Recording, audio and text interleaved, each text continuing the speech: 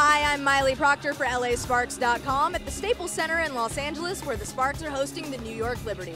But tonight's matchup isn't just an ordinary game, it's the 15th anniversary of the WNBA and a celebration of excellence in women's basketball. When these two teams met in 1997 for the inaugural WNBA game, the stage was set for the most talented female athletes in the world.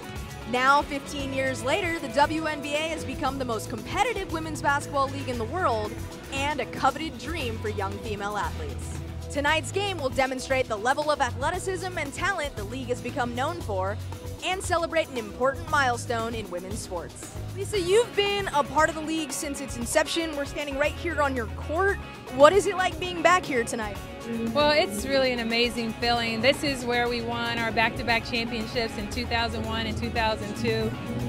This is truly what I do call home because I spent most of my adult years right here on this court trying to win every single time I stepped on the court. So I'm always happy, feeling good when I come back to watch the Sparks play. Tonight specifically, the Sparks and the Liberty, it's a rematch that's 15 years in the making. So what is tonight about for you? It's all about revenge because we lost that doggone game.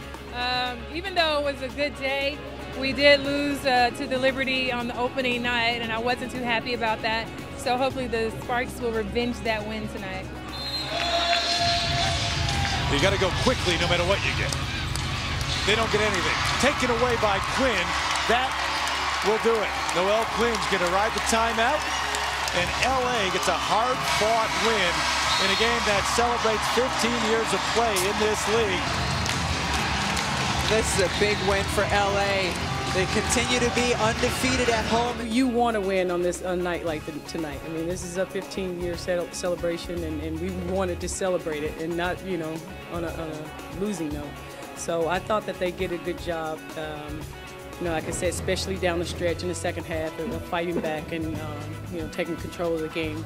So it was a great win. It was a great win for us and you know, hopefully for the fans tonight.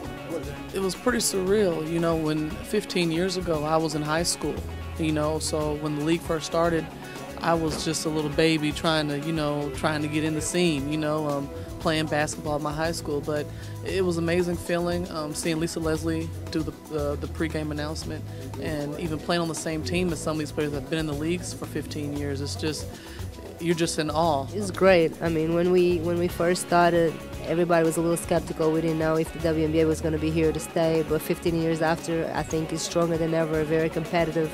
And to me, it's just a blessing to be a part of this league after 14 years, to have, you know, to say that I play in the WNBA and that I play basketball as my profession, as my job. So just very blessed. It means a great deal because I was 11 when the league started, but ever since I remember there was a WNBA to aspire to play in. You know, I didn't have to shoot over, you know, the Michael Jordans and, you know, the Kobe Bryants. I could shoot over the Lisa Leslies and, you know, Cynthia Coopers. So I had somebody to aspire to live up to and a team to aspire to play for and a league that I was confident would be there.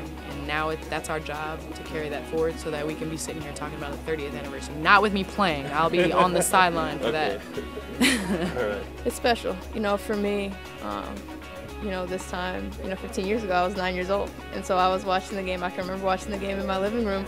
And it's really special for me because, you know, I'm still playing with Tina Thompson, you know, the guys that were here from the beginning. So for me, it's special because I'm part of the past and part of the future.